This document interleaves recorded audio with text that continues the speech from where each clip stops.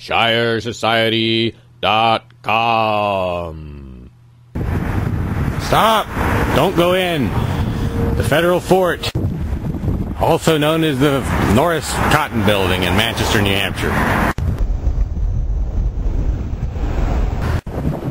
So, I guess I'm basically just using this place as a backdrop to rant about my concerns regarding the handling of the Malheur, I hope I'm saying that right, the Malheur Wildlife Refuge Crisis, or the Bundy Rebellion, or whatever you want to call it. Your tax dollars at work right here.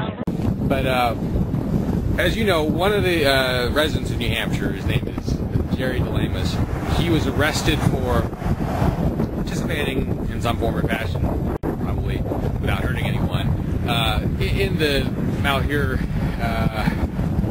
issue, the Bundy Rebellion, both of them basically. So I'm here trying to do what I wish more New Hampshire folks were doing, and that is to stand in front of the nearest federal building with a sign. So my theory is that the biggest difference is the difference between 0 and 1. So if you've got 0 protests in front of this building, that has a dramatically different effect from 1. Now, of course, on a scale of 1 to 10, I'm going to be a 1. But this is what I can do today. Unfortunately, a Saturday. Now, it's been a source of some sadness for me that after Jerry DeLemus, a New Hampshire resident, was arrested by the feds with a SWAT team and all that, this brilliant infrastructure surrounding the Bundy Rebellion was never put to use to make a good demonstration.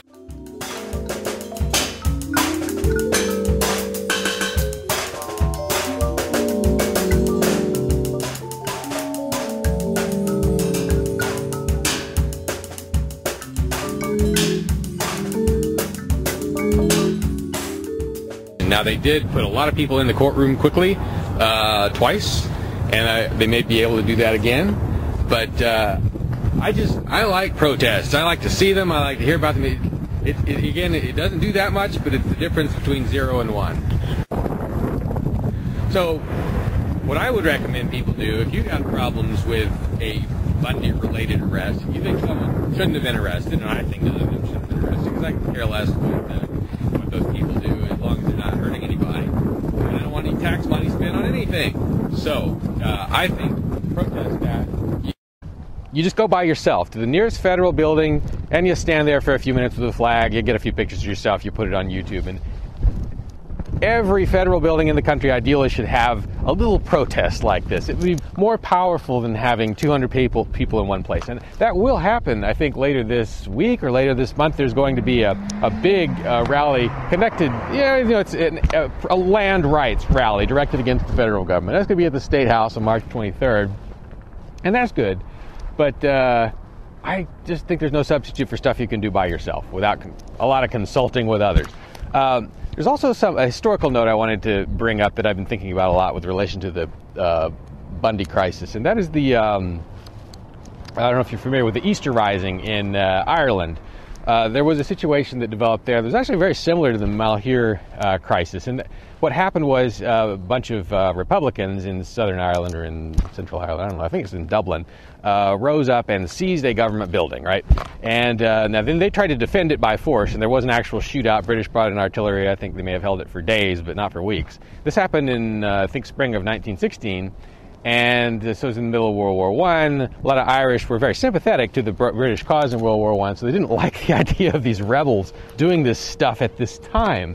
But the British government overreacted, and what happened was they started executing people who'd been involved in this. And that changed things and actually resulted in the Irish War of Independence, which was successful. Fighting violently tends to not really bring much freedom. But it does tell us, the federal government, that they need to be cautious about how much they overreact with this crisis, if you want to call it a crisis.